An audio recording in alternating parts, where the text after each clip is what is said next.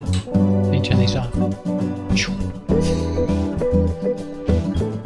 Welcome to Getting Sketchy Live, brought to you by thevirtualinstructor.com. And now, let's get sketchy.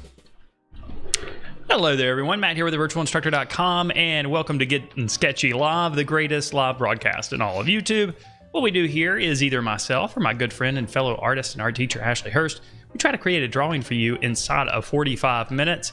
And this is actually season 10 of Gettin Sketchy, and this is episode 2. So if you've never seen an episode, you can always go back and watch all of them. They're all recorded here on YouTube. But this, of course, is live here tonight.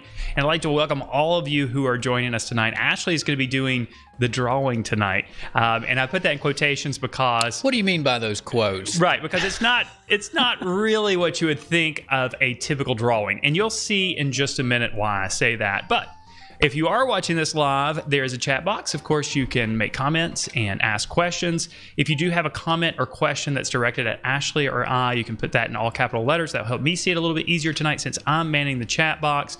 We won't take it that you're yelling at us, of course, and we'll do our best to answer those questions or address those comments for you, of course. And so just keep that in mind. And like I said, Ashley's going to be doing the drawing tonight. But before we go into that, I just want to remind you, each season here on Gettin Sketchy, we try to do something that's a little bit challenging, sometimes a little bit more challenging than other. Last season it was really challenging. Yes. This season, we are focusing on creativity, and we are going off of prompts that we've come up with. We've come up with these prompts, and I have designated them with a title that's a little bit cryptic. So you don't actually know exactly what you're voting for, but you guys get to vote. And I put the poll up on the community tab on the YouTube channel a couple days ago, and many of you have voted, but you still have time to vote tonight for what I will have to draw next week. And to vote, and also to find the photo reference that Ashley's going to be working from tonight, you'll need to go to the YouTube channel. That means that you'll need to click on the little face, the little icon of me down below this video. That will take you to the channel. And then if you look in the middle of your screen, you'll see a series of options, a series of tabs. Look for the community tab, and clicking on that community tab will take you to all of the posts that I've posted there on the community tab, including tonight's photo reference. And if you scroll a little bit underneath that, you'll see the poll for what I am going to be drawing next week. Last week, I was tasked with drawing the image, and last week my prompt was don't give me no lines. And of course, the assignment was to create a drawing that didn't use any lines. So last week I used pastels. We created a drawing of a wave that didn't use any lines. And last week's prompt that Ashley got was not your average pen. And of course, the assignment is to create a drawing using non-traditional drawing tools. And that's what Ashley's going to be doing tonight. And you are prepped and ready to go, are you not? That's right. I'm checking out our extensive drawing tools that we'll be using. If you've looked ahead, you know what they are. It's not that extensive. I struggled a little bit. I wanted to use non-traditional tools, but I wanted to use tools that maybe some of you would have access to.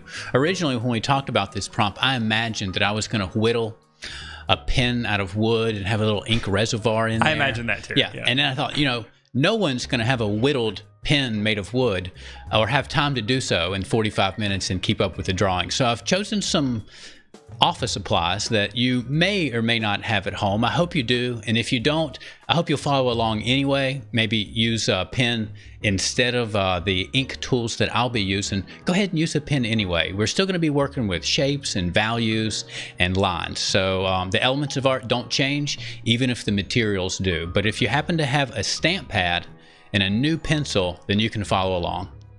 Yep, so you heard that. All you need is a stamp pad tonight. You need some paper, obviously, and you don't have to have a new pencil. You just need to have a pencil that has an intact eraser. There you go. Right? There you go. A relatively intact eraser. Right. There'll be no pens or pencils tonight at all. Really, it's just an eraser and a stamp pad. And that is a very common material that you might have sitting around your house. You might not. But I have put a link below this video. It's a affiliate link, which means if you click on it and purchase from there, I do make a small commission if you purchase there at no additional cost to you.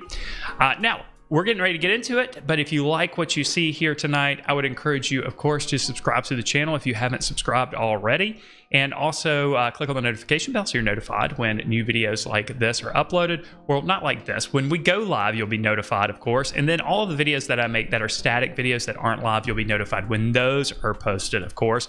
And if you want to go deeper with your drawing and painting skills, there is a membership program we have over at thevirtualinstructor.com, which includes a variety of drawing and painting courses on a variety of drawing and painting subject matter. There's also weekly critiques as part of the Members Minute and weekly live lessons. In fact, when we're done here on YouTube, I'll be drawing the next hour with pen and ink. We're probably going to finish up the drawing tonight. I'm not really sure about that. We're close to the end of the series that we're doing right now.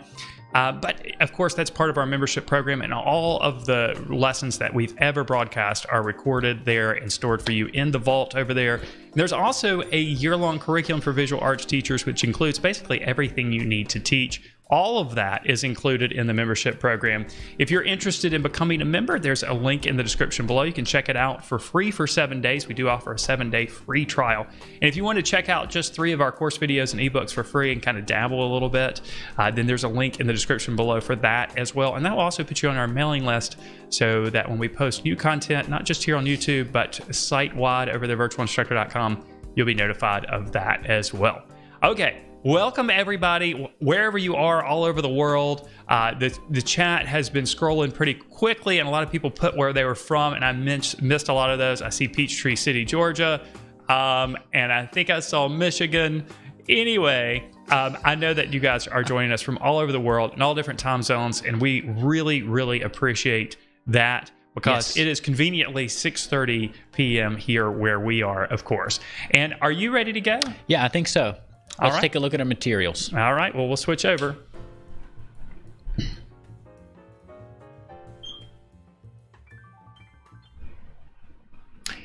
All right, there we are. We've got the reference on the left and our picture plane on the right. Let's see, the picture plane, I didn't actually measure it, so let's do that now. It looks like we're at about 3¼ of an inch, 3¼ inches across by a little bit more, maybe 4 5/8. So maybe 4 3/4. So sorry, those aren't even inches. All right. So we're going to be using a stamp pad, and this is mine. It's been well used and reloaded several times. So when it gets a little bit weak, we just use a liquid rollerball ink refiller and run it across the sponge in there. So if you've got India ink and a sponge, you might be able to just make your own stamp pad. Now, Matt said there won't be any pencil, but I will be making a brief pencil drawing, just the contour line that runs down, that separates the positive space from the negative space, and then the general shape for the eye. I didn't know that. Yeah, so we are going to make a little bit of a pencil drawing before we start, just to make sure we get our marks in the right place, because we are going to be working with ink. And if we don't get our ink in the right place, there's really no removing that. Now, I do have a separate piece of paper here. You might be able to see the edge of it. It is white on white. But I'll be using this edge and actually beyond to blot my ink. So let's go ahead and take a look at my relatively new pencil eraser. I did practice a little bit just to see about how dark my ink pad was and if I needed to add ink to it. So if I load my eraser and then stamp once, it's pretty dark. It's almost black. That'll lighten a little bit as it dries. So what we're going to be doing to control our values is blotting, 2 or 3 or more times. And you can actually get quite a few marks. Look at that nice value scale. It's a value scale. It's almost perfect. Instant almost value perfect. scale. Yep. So we're going to be blotting not only on this paper, but sometimes just in the artwork. We can remove a little bit of ink in a darker area and then move to a lighter area. So there will be some bouncing around tonight, and we'll darken areas and then revisit them and continue to build up the value. So we won't necessarily sort of finish the value as we work our way across our artwork from right to left. There will be some bouncing around. All right. Let's see. I guess that's about it. The materials are pretty sparse. The process you're going through is very similar to what Chuck Close did with his fingerprint images. That's right. That's right. It's pretty much the same process.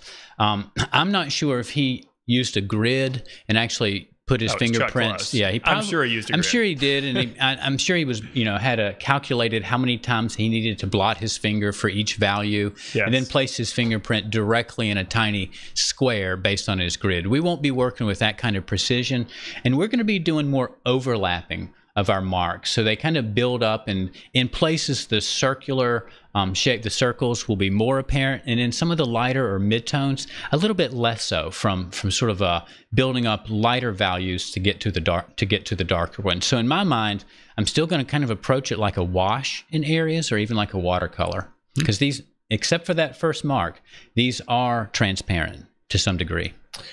June says, haha, Ashley is cheating. I think that was referring to the fact that you're going to use a pencil to make marks. And Buddy says, wow, Ashley, what a great idea. And do you still do this project with kids? Yeah, we do. I don't do it in the classes or courses that I have right now, but it's still done each year because, it's valuable, and it rides the line between. Oh yeah, it's very valuable. It rides the line between printmaking and drawing. It's really pure drawing because it's just mark making. Right. And the lesson there is, if you can, any mark you can make and control the value, you can use to draw. Very good. Very good. All right, I guess let's bring up the timer. And, all right, you're ready to go. And get underway. All right. Now, if I can just find the timer here. There it is. All right, 45 minutes from now. All right, here we go. And there's nothing special about this paper, right? It's just... I'm trying to use just office supplies. So this is a computer paper. Okay. Not only is it not special, it's less than that. So that is probably not acid-free, just... Nope, not at all. Before someone says something about it. And it's okay. In case you're wondering... And I'm sure this ink is not archival. All right, let's see. Buddy says, somewhere we do we'll potato stamps with kids. And potatoes are great. Oh, I forgot about potato stamps. A great medium to start introducing people into block printing. All right. Edie suggests that you grow one of your fingernails and shape it into a pen nib. Then you have your pen with you at all times. And I love that. That would be totally disgusting to see that happen on camera. Yeah, it would. All right, so it's our halfway point. Our eye starts a little bit above the halfway point, or at least the skin fold. So you just used your observation of negative and positive space initially to find that contour. My picture planes are the same proportion. So it's just thinking about this gap here and how big it is compared to the positive space, or really even just to the center of the center of my top edge. That's what I was looking at. For the bridge of the nose, a little bit there is. Again, I'm using the gap between the picture plane's edge. But if you don't have a picture plane, if you're just drawing in a sketchbook, that's fine too. But that's the way I am using the edges of our composition to sort of place my lines. Noel asks, how long are you guys doing these live classes? We do these Gettin' Sketchy episodes in seasons.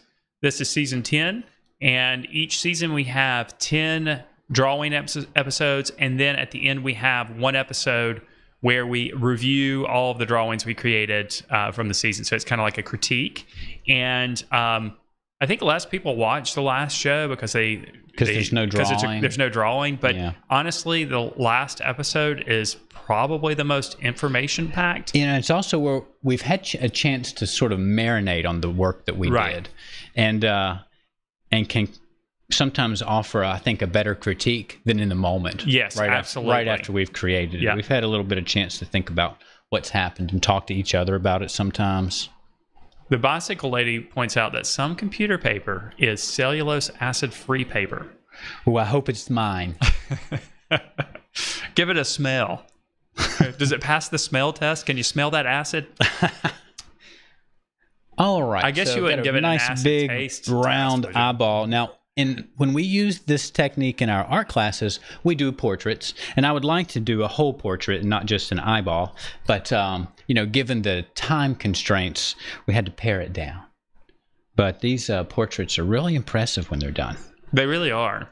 And it's a valuable way, again, there's that word, valuable. You can't avoid it. It's a valuable way to teach the importance of value, probably to like an intermediate level student in high school, I would say. Is that what level you typically did this? Yeah, that's right. With? Level 2, level 3, either one of those. All right, we'll just take a look at our shape here. Our ellipse, it's on a curve, so like opposite of an ellipse, the far side is a little bit rounder, and the side of the circle or iris that's closer to us, a little less so. All right, now the highlight in there is what's so attractive.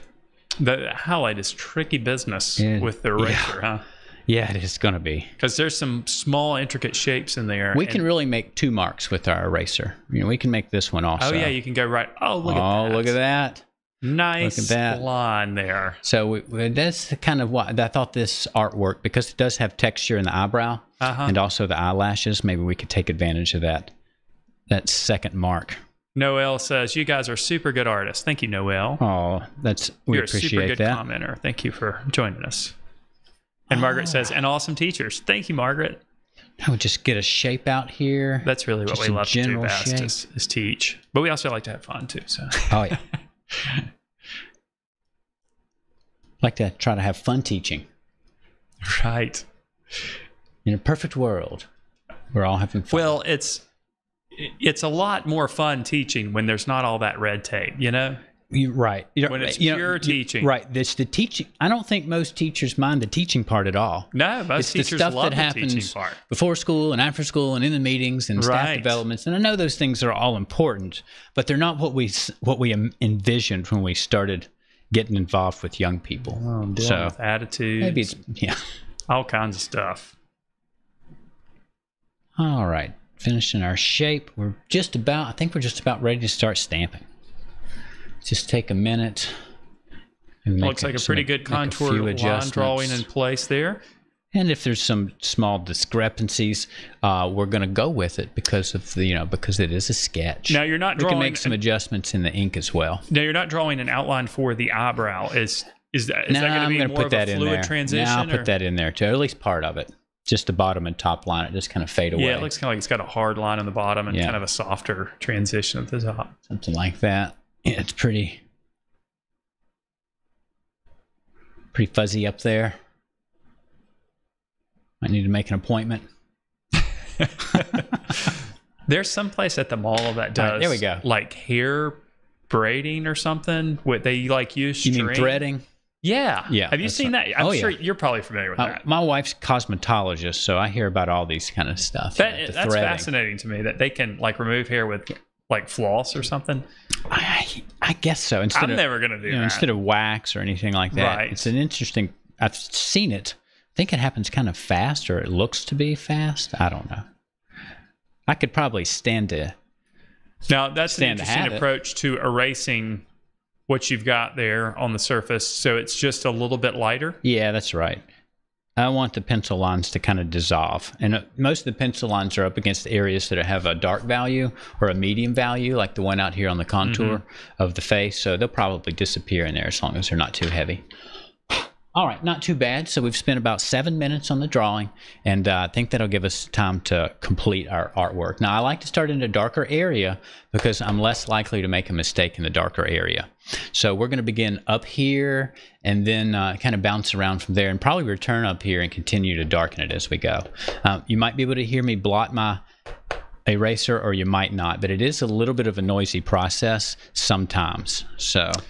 And you can imagine if you have a classroom of students doing that, it's right. It sounds really like rain, loud.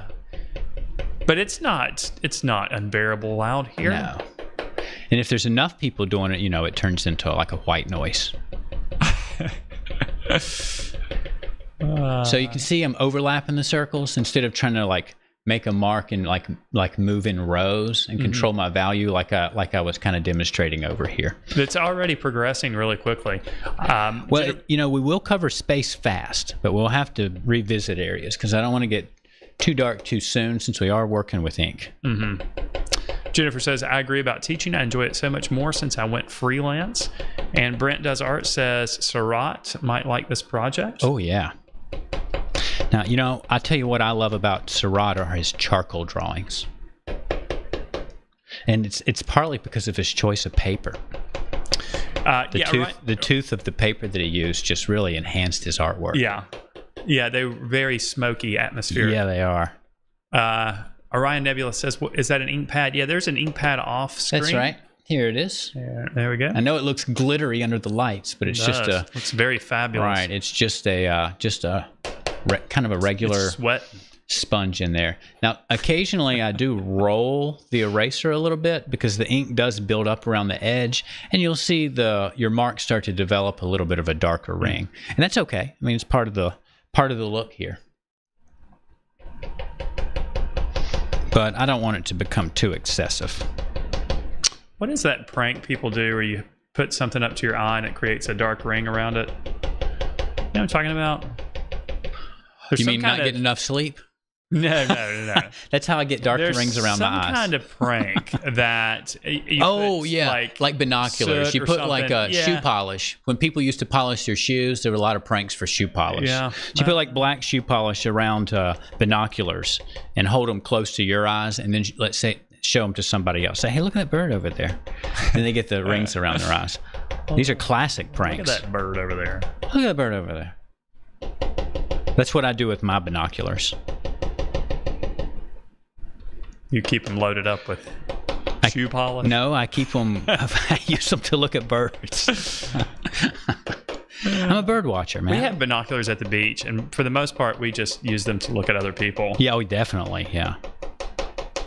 I'm checking out the waves. Well, the way the place is set up, it's perfect to it's just like Rear Window. You know that. You've been there. Yeah. Where you can see everybody into everybody's. Yeah, right. So do you ever look around with binoculars and see someone looking back at you with binoculars?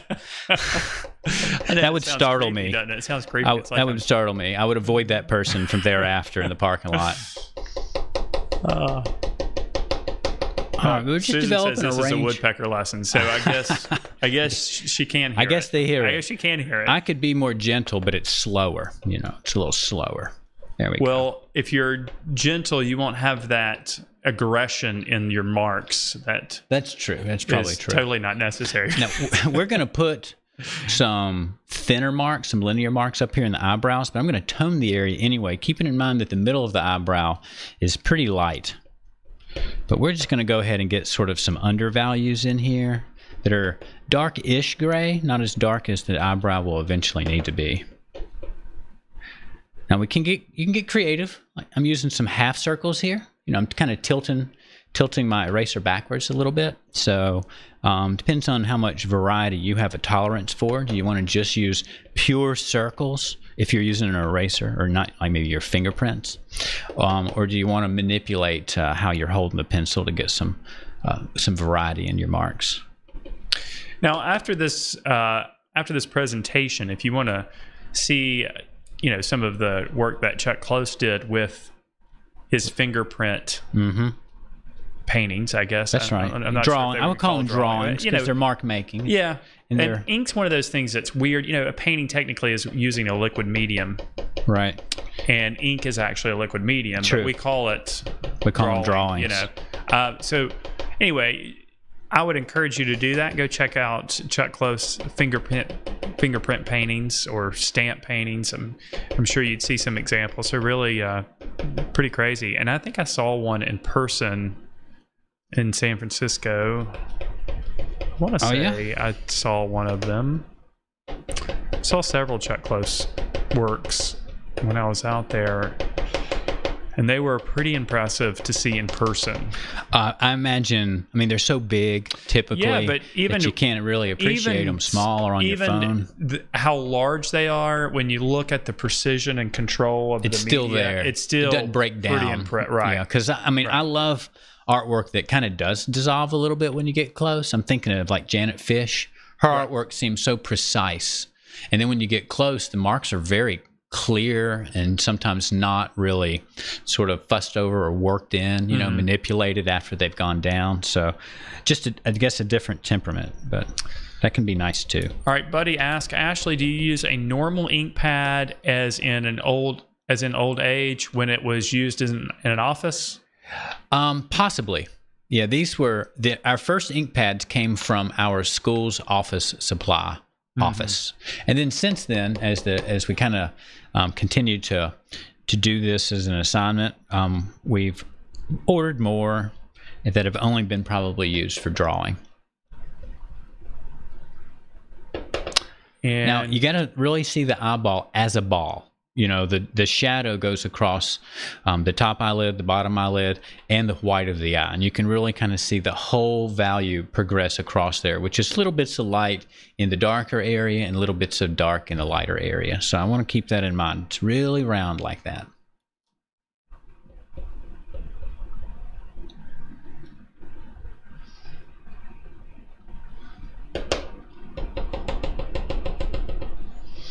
Oh yeah, dotting away. Mm-hmm. So this is a rather small surface area that you're working on. You can imagine if you decided to take this process and make it a really large image. We're just talking about how a lot of works that we see in reproduction are actually a lot larger, Right. And they look so different in person Right. than on a phone screen, the way I view artwork a lot of times now. Right, Like yeah. a 4-inch rectangle. It looks like Peter has just looked up something. He just said, holy moly, his drawings are huge. Yeah. Really they're like are. 9 feet. So they're crazy big. Brenda says, is Ashley really a bird watcher? One of my favorite activities. Oh, yeah. I sure am. And I look them up. And what is your favorite bird to watch there? Gosh, around my house, I have quite a few woodpeckers and hawks. And so I like to look at those. They're kind of exotic-ish, for our area. I mean, I see a hawk every day. Yeah. Pretty much, but they're still nice to look at. But I love catching the woodpeckers, and they're not hard to find because they're so noisy. And they kind of go along with our theme here. Have you seen that movie about bird watching? I don't know. I think it has something to do with the word year. I think it says something in the title of the movie. I don't know. It's I think it has Steve Martin in it and Jack Black. Oh, I would love to see that if I haven't. I think I would like that. I'm sure somebody in the comments can help me out with that. Brent Does Art says, I've done this with markers. Might try this method. Very good. A lot of people have never seen anything like this and are really excited, I think, judging by what I'm reading in the comments here. Good. I hope so. Luna asks, Ashley, how tempted are you to try and draw with the edge of the eraser to fill the area quicker? I think maybe they're suggesting scrubbing it instead of doing the line work. I'm not tempted at all. It didn't cross my mind. But now that you mention it, no, I'm going to stick with this method, and I might try that. See how it goes. See how it works. It might be like working with a stump, kind of, Okay, Sue says it's called The Big Year. Thank you, Sue. What's that that movie? now? The movie. Oh, okay. Okay. About bird watching. All right.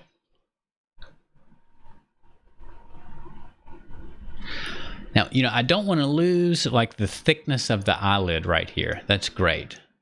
So I'm getting pretty dark in the cornea, and then below that is dark gray with that little light gray edge, and then dark gray below that. So we're going to have to be a little careful there. The darkness of the ink is not as dark as it can be. It's with the first strike, even if it's not blotted.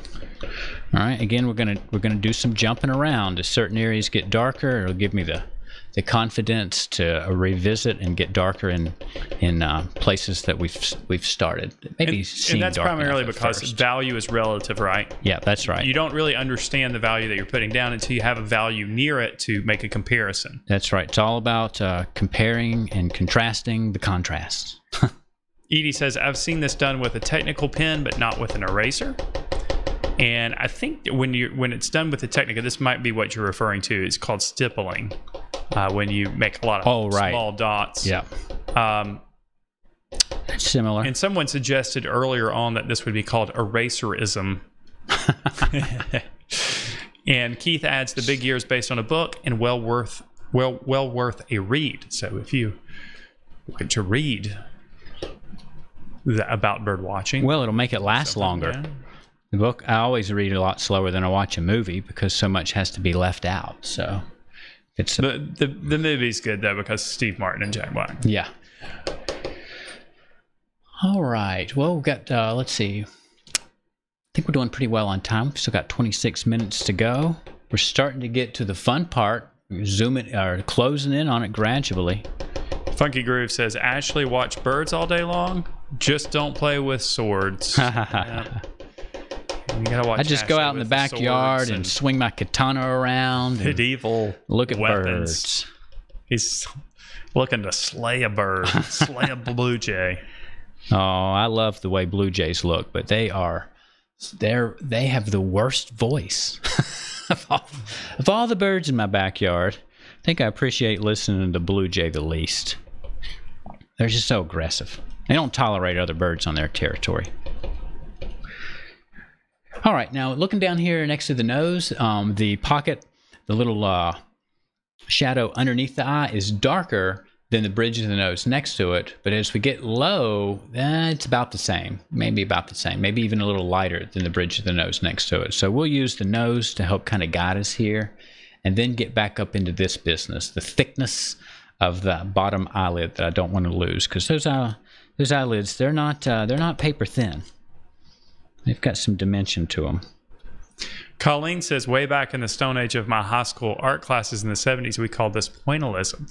And Colleen, if your teacher called this pointillism, I understand that. But pointillism is actually the process of making small dots with a painting. It's the color is sort of a requirement for Right. pointillism, different than stippling. Yes.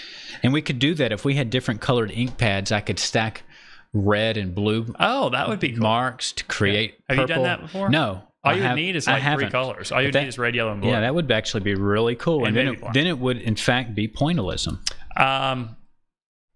So that would But we are not snobbish here. No. You can call it pointillism if you want, and we'll know what you're talking about. Yeah, if you want to think about it as pointillism or stippling, like huge stippling, you can do that if that's what makes sense to you. I think about it as watercolor because I'm building up translucent marks on top of each other. So that's kind of in my mind, I'm making like an ink wash drawing, but without a brush. So that's kind of how I'm relating to the process. Tammy says, been a while since I've been able to catch the live. Yay. I don't see this technique often done. No, that's very true. I don't think a lot of people know about this technique.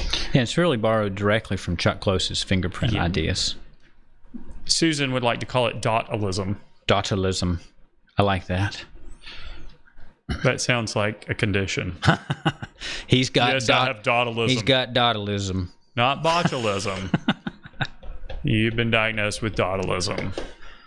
All right. We'll go ahead and get into the eye a little bit, and we need to get this toned down, and that'll go pretty fast. But let's go ahead and slow down for a minute and get into the iris.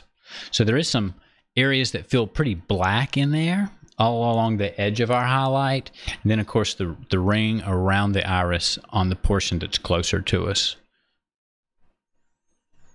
Yeah, I think when you add those lines, even in some of those areas where we've got those overlapping circles, it's going to really bring everything together. Yeah, I think so. Late stages.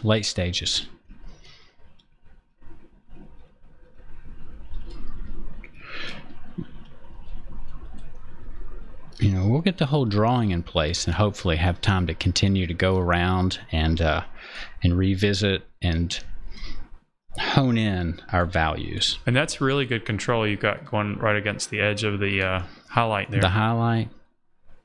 Just tilting the eraser a little bit. Buddy asked if you would like to use archival ink and paper, what pad would you suggest? Is there any? I don't know that there is one, but what I would do is just get a stamp pad that's free of ink, and probably not free of ink, free of acid. Yeah. Well, I would pour. Free of ink. You're talking about make your own. Make your own. I gotcha. And then put India ink in there. Oh yeah, that's not a bad idea. That's what I would try. Can't guarantee that that'll work and the India ink will perform in this way or predictable way, but that's what I would try. I wonder if you could use a sponge. That's what I mean. Yeah, just get a flat sponge. Yeah. Try to make your own. Having a lid is what's going to keep it from drying out, ideally. But if it's sort of a one-time deal, you're going to make a drawing with it for a day or two, and that's it. You don't even really need to worry too much about having a lid. All right, just working in the areas that feel black to me still. And some of that's going to, now we'll go ahead and get into the top of the eye. When you squint your eyes and look at what you've got there on the surface, you can really see those values develop and how you're gradually getting darker. Yeah. So, and, I'm a big value scale guy. Try to shade all the way down to the darkness you see from the very beginning of the drawing. But in this case, I'm thinking more like an ink wash, and we'll kind of build up our layers. Sue asked, would a stay wet sponge work? I'm not sure what a stay wet sponge is. Do you know what a stay? It sounds like it would work because you don't want your ink drying out. And Pat says perhaps a piece of felt with India ink would work? Question mark. Maybe so. Maybe a couple of layers. Stack it up. And a Scarf and Tea says there is an archival ink pad by Ranger here in Canada. I see it at craft store. So there apparently is something that exists out there. There for a while, the stamp craze was going on there. I don't know how. I mean, that was I remember that. I remember, and we had like gold shimmery stamp pads and right. red ones all over the place. I don't know if that's still going on or not, but Lord Engine says effect looks like charcoal on stone. And Jennifer says a small Tupperware type box would keep it moist if you made your own. Yeah, there you go. Makes sense. Creativity. We're doing it. We're doing it together. Yeah. That's what our season's about.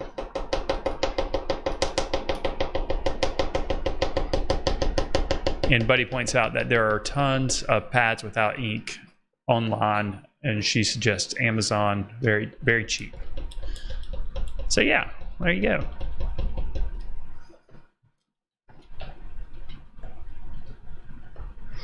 All right. Now we'll start using the tool a little bit more linearly here in a few minutes. I already did that just a little bit around the edge of the front edge of our iris. And you're just over halfway. Oh, that's 19 minutes remaining. So I think we're in a good place. Already got a good amount of information there on the surface. Base. Really cool. And there is a little bit of white. I mean, some of this will stay nearly white. Okay, Shelly asked a interesting question. Ashley, what consideration for choosing this photo for this media, please? So well, I wanted to choose a photo where I could use both marks, both the circle and the line that we can get from our eraser. So that's something I was looking at, and something that had smoother transitions of value.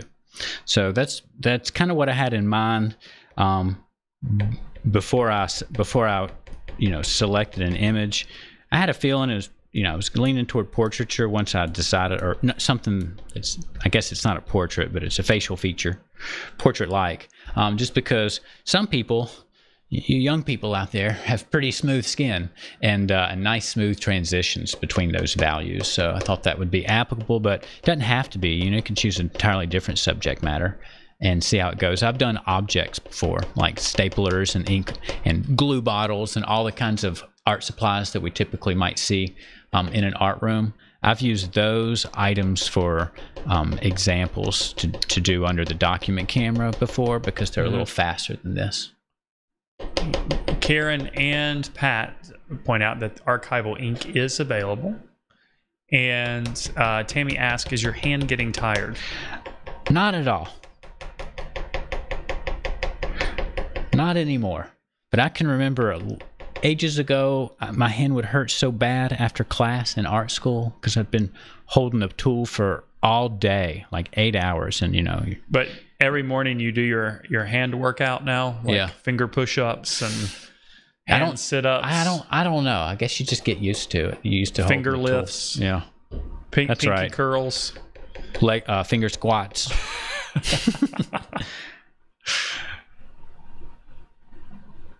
Funky Groove says, looks fabulous. At one point, I thought it maybe should have been a larger sketch area. Mm-hmm. Yeah, this is a small area, and this is quite a bit of precision. This is pretty small. I wish it were bigger, but our time limit does play a factor into some of our decisions. Yeah, and that was one for here. It would be great if this was the whole size of a sheet. We'd be here a little bit beyond 730. But the amount of precision and detail you're getting in this small area is really impressive. Thanks. Looks really good. Really nice. Cindy has a good question. Have you ever done this with white ink on black paper? No. No, I have not. That would be cool. I did have a student do some traditional stippling with a white paint pen on black, like a black piece of foam core, and that came out pretty well. Did I say white or silver? What did I say? You said white. Okay, I meant silver. Oh, silver. I meant silver, Yeah. but it was like white, because Yeah. it's light. So it had that same similar kind of effect. Yeah, so it was with silver ink, silver paint pen. Margie says, what this shows is that you can do beautiful artwork with very inexpensive art supplies. That's right. Very true. That's right. That's one of the lessons here, I guess. Edie says, it looks to me like the graphic in an ad for an eye doctor. Seeing dots? Come in and see us. Yeah, that's right. We'll help sharpen things up. Now I'm just taking this eraser and just kind of rolling it, and it wants to make a curve anyway. Yeah, so cool. That is so cool. So it's just kind of, as long as you get your hand turned right, it should make the desired curve right out of that position. This is looking really, really nice. Some of these we may have to hit a second time after we fill in the background some. This approach, people are pointing out a larger image, and we've talked about the larger image. This might be a good idea for a live lesson series to do a larger one. Oh, yeah, and a full one. Yeah. The whole thing. Oh, they can be so impressive when they're big enough, and you can get all of the features in there. If it happens to be a portrait that you're doing, I think. And honestly, personally, I like using super light dots and really building them up over time. So you almost do lose the circles, but that is really time consuming because you're blotting on every stroke almost. All right. I'm going to blot a little bit of the edge of the eraser just to get some grayer strokes in here. Yeah, because there is variety in those eyelashes. Yeah, they're start to fade away a little bit over here. And I know it's partially because it's out of focus. All right, now these down here would be great if I were left-handed. I'm going to have to go slow with these. Maybe I can still make them with my right hand over the marks. That works.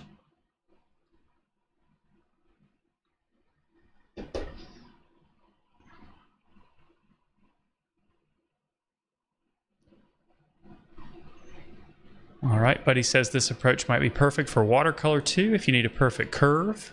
Shelly says vote yes to doing this as a live lesson series. Jen seconds that.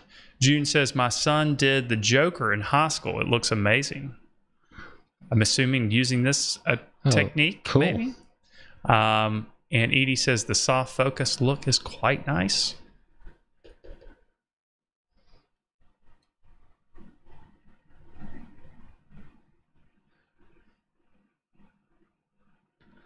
We have about 12 minutes, so I think we're still going to be okay, but we are going to go to the wire. We have another interesting question here. Should an artist in general use both hands or at least practice with both hands? What are your thoughts on that one? You mean to draw with both hands? I'm assuming I don't know. I mean, I had a student that held his pencil with both hands, and he drew really well. It was interesting to watch. There is a drawing exercise that I brush my teeth with my non-dominant hand periodically to try to build up fine motor skills. In the event that I lose my right hand, I am not kidding. All you have to do is do your hand exercises. I'm like, well, it's so delicate. When I brush my teeth with my left hand, it's like there's a truck inside my mouth just banging around. Like I have no control. But I'm trying to develop that because it's so tedious. You're just barely flinching back and forth and up and down. My teeth are so small, I can put the entire toothbrush in my mouth and not touch a tooth. Oh my. I have to go. That's going to make me laugh. I have to go searching for them. It's a search and rescue operation in there. All right, let's get into. Yeah, I'm not gonna sure get if you back in need to here. practice at both hands unless you're preparing for a day when you lose your dominant hand or something like that. But it's not a bad exercise to practice drawing with your non-dominant hand as an exercise in observation, because I think a lot of people, when I used to do that with students, and I think people are really surprised how much of drawing actually happens in their mind. That's right, just like Michelangelo says. Right. You know, your left hand or right hand, if you're left-handed, your non-dominant hand, it might not make highly controlled lines, but it can still kind of get them about where they're supposed to go. Right. And that's what's really important. Even if they're not really like sort of delicate, highly controlled curves, and maybe a little jerky. I mean, some people draw that way anyway. Some people have a rough handwriting. It's just the way they make marks, even with their dominant hand.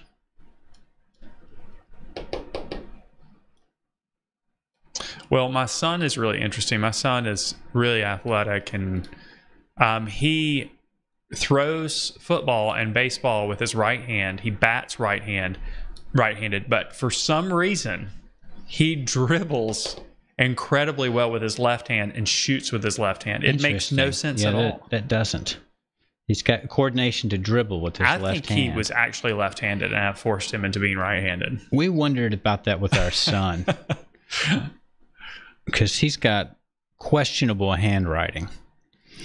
Because I question it when I see it, because I can't read it. Like, what did you write here? That's what makes it questionable. What does this say? What does this say? Right. And he told us that a teacher took his pencil and took it out of his left hand when he was a kid and put it in his right hand. I don't know if I believe that. I think he's just telling us that.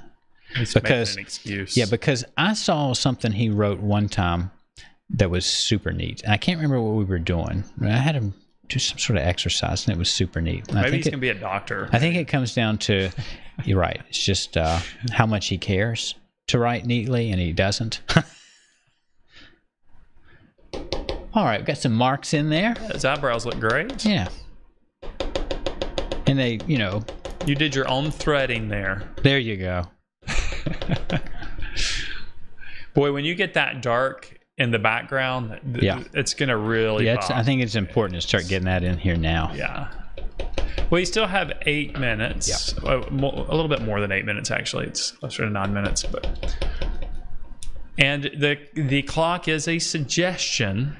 It's a suggestion we try to adhere to, but we like to make it. You know, we like to finish by the bell, so to speak. But sometimes a piece just needs another minute. I think you guys can understand that. Barbara says this is amazingly good. Thank you.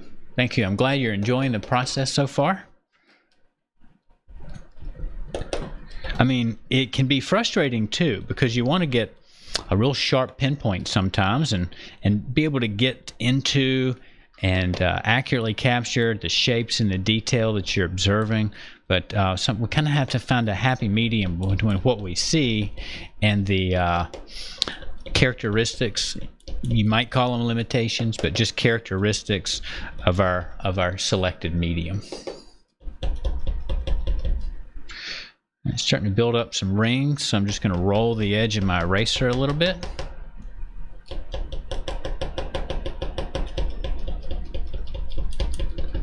Like to have a little bit more variety out here. It doesn't have to be quite so smooth.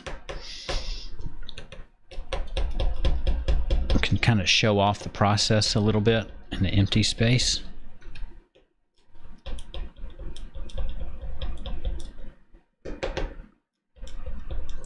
Edie says, I don't know why some parents are so hung up about a left-handed child making them be right-handed. What's the big deal if one child's a lefty? I don't think that's it so much. There might be people out there that want to make their kid right-handed. It's crossed my mind that people might want to do that because the world is in some ways still set up for right-handed people. I guess so. You know, like when we give standardized tests in the school system, and sometimes we have to scrounge around to find the left-handed desk for a left-handed student, so the armrest is on the side that they need for 4.5 hours while they're testing. Right. You know, so it's simpler on you if you're right-handed. Maybe that's it. Not because they think that you're spawn of Satan or any sort of old wives' tales like that. Just for maybe there's a practical reason a person could feel that way. Well, as a parent, you kind of assume that your children are going to be right-handed because that is the majority. So, and at a young age, it's hard. It's hard to really discern. So yeah, it's true when they're little. I think maybe many parents switch their child just because they don't know. Could be. They incidentally put things in their right hand, right? Not because they're consciously thinking about it. All right, here comes the highlight. There we go. And Brenda says that work in the background is bringing it to life. Love this process. Yeah, it's pretty awesome, pretty cool. And then with this highlight on here, it's going to really, really pop. Getting that darker value in the background made the face, pop out to the foreground. And look at all that intricate detail you can get with the end of an eraser. It's pretty crazy.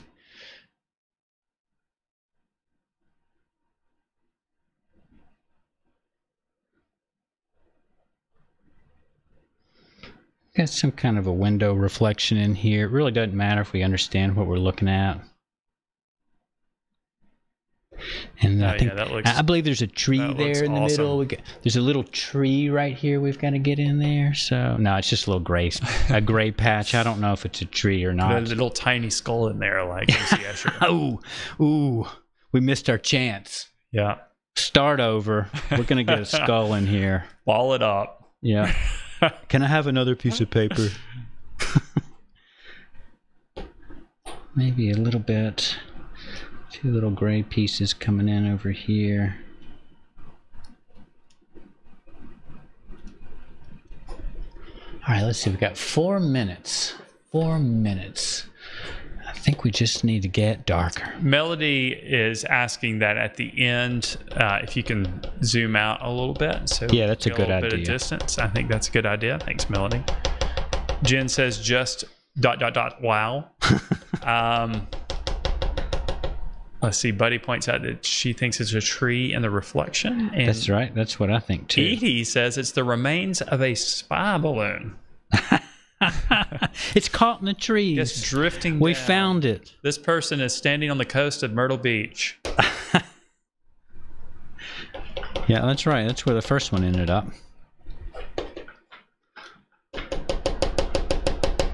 All right. So for the next 3 minutes or so, we'll just dot away. Be careful that you don't get dotalism from that.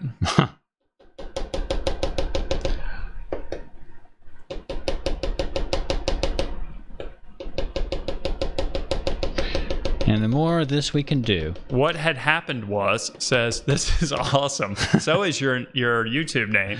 I had been working on challenging myself with new things, but I would not have thought of this.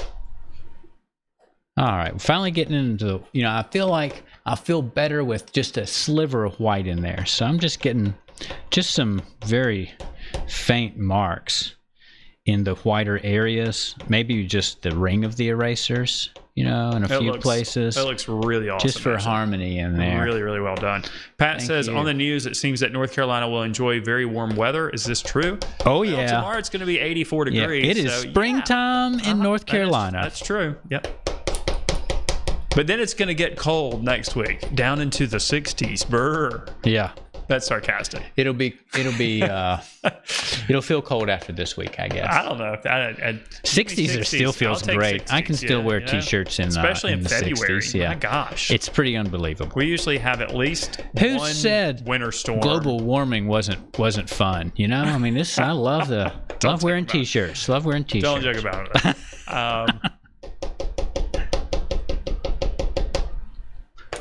All right. Yeah, and for those of you who don't want to wait for the zooming out, you can squint your eyes and look at the drawing. Yeah, that's right. And that kind of gets rid of all the little circle edges. I do need to get some gray up in here. I know there's things I'm not seeing and I'm missing just because, we almost make marks constantly when we're doing Gettin Sketchy, and I kind of like to sometimes just put my pencil down and look for a little while. So there may be some small things that I'm leaving out or missing. Well, but Artsy Me says there are lines under the eye, so maybe that helps. Let's get some of those in there. Orion Nebula says, how do you keep the ink lighter in some areas? At the very beginning, you see that value scale on the right side? He demonstrated how when you dip the eraser in the ink, it's strong at first, but after each consecutive dab on the paper, it gets a little bit lighter. So that's how he's controlling the values. When he zooms out in a minute, you'll see all the dabs on the spare paper that he used to make the values lighter in areas. All right, 55 seconds. You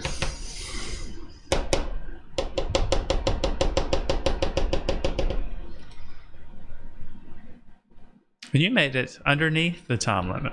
What's that? You made it in underneath the time limit. I think so. Yeah, made it just in time. Just to get a little darker in there. All right.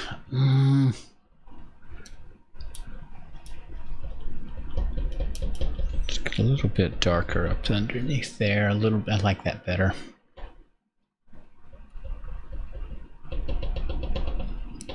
Just gonna tone that white down so that the highlight's a little stronger in there, I think. All right, time's up. Time's up. Woohoo! All right, I guess we can zoom out a little bit. I guess we can stop. Hard to Charles stop. says this is so impressive. I agree. I agree. It's a cool process, isn't it? It is a really cool. I process. love it. Yeah, it's pretty awesome. It's a great way to understand value. Let's zoom out a little bit. Yeah, zoom it out. And Whoops. We'll go in Zoom first. There you go. Now you can see Zoom the out. stamp pad and There we go. the mess of dots over there. You can see where I was, rolling the edge a lot just to blot the ink off the edge where it builds up, or to make a grayer mark where I needed a lighter linear mark. So that's it. Pretty much brought to you by Chuck Close, and then sort of re-envisioned here at Gettin Sketchy with erasers instead of our fingerprints. Now, if you wanted to work with your fingerprints to make a non-traditional ink drawing this way, you would need to go much, much larger. You can only imagine how big the marks would be. I guess they're probably about 6 or 8 times larger than these. So that eye would need to be somewhere along the lines of this order. And that would be a lot of fun to do. All right, just real quick. Edie says, wow, it came out great. It's a unique look. Jan says this is one of the most impressive artworks on the show, and that says a lot. Wow. Colleen says incredible. Brenda says amazing. I would have never thought it would be so beautiful. A Scarf and a T says love it. Hoot and Holler says very nice. Ashley. Jennifer says that's impressive. Couple impressives. June says, Thank you wow. so much. I love these comments. There's so many comments. Shelly says awesome job and a very interesting technique. Very good. And that drawing is tiny, but I only have black wing pencils, someone says. Anyway, that one kind of got mixed up in all the impressiveness. All right. So now. Oh, yeah. Now it is time. I'll get the glow off of Ashley. Sorry. That was my fault. I turned the camera on him when he was still glowing. I'm radioactive over here. Yeah, people don't know that we're radioactive while we're drawing, and then once the drawing's over, then we just cool down. They just immerse us. Look, now he's no longer radioactive. I've been immersed into some cool water and re-emerged. No more meltdown. Right. Anyway, it is now time. The voting is over for what I'm going to be doing next week, and it is time now to play our game show to find out what it is. So let's do it. Ladies and gentlemen, it's time for Let's Get Creative with your contestants, Matt and Ashley. And now tonight's Let's Get Creative Challenge. All right, so as you can see, I am surrounded now by choices, and you guys have voted. There were only 5 options. I can only put in 5 options at a time. And we're ready to reveal what I'm going to be drawing. Well, not what I'm going to be drawing, but the prompt that I'll have to follow next week. And I'll open up the voting just like I did this week, probably next Tuesday or Monday. So keep an eye on the channel so that you can vote for what Ashley's prompt will be the week after next. But I think Ashley did a fantastic job tonight. But let's find out what I'm going to be doing next week. And it's going to be... what's it gonna be? Less is more. I think less is more. Less is more. Less is more. I'm not sure if that just popped up or if... Yeah, I think it just popped up. It just popped up. It was immediately selected. No. It must have been overwhelming. No drama there. It must have been 100% votes for less is more. I don't know. So what does that mean? Well, that means that I'm going to have to create a drawing that uses 4 or less values. Value is the darkness or lightness of color. Ashley tonight worked with probably about 7 or 8 different values at least. So we're talking about spreading those values out, seeing a little clear difference between them, and limiting yourself. Yes, I'm going to have to simplify the subject down into 4 or less values, and then treat those as shapes of value instead of gradations of value. This is going to be I think this will be, I hate to use the word valuable again. It's going to be a useful lesson. It's going to be useful. Yeah, because when we start a complicated drawing, we always want to simplify it in our mind. So watching Matt simplify the drawing down to just 4 values and keep them there, I think will allow us to see how an artist needs to see in order to gradually develop really complicated artwork. Definitely. And I'm excited to create that piece for you next week, and hopefully you'll follow along. I'm not sure what medium I'm going to use at this point. In my mind, one possibility is colored pencils using very specific grays that could make it so that I have to use those particular values. Yeah, you could do that. But I'm not decided yet on what medium I'm going to use yet, or obviously what subject. But again, this season's all about creativity, and a lot of times, creativity comes when there are limitations in place. So you're noticing, hopefully, even though this will only be the 3rd prompt that you've been exposed to. Hopefully you're noticing that we're putting limitations, and that is where the creativity is going to come from. Ashley's limitation this past week, of course, was that he couldn't use a traditional drawing pen or pencil. And mine prior to that was I couldn't use any lines.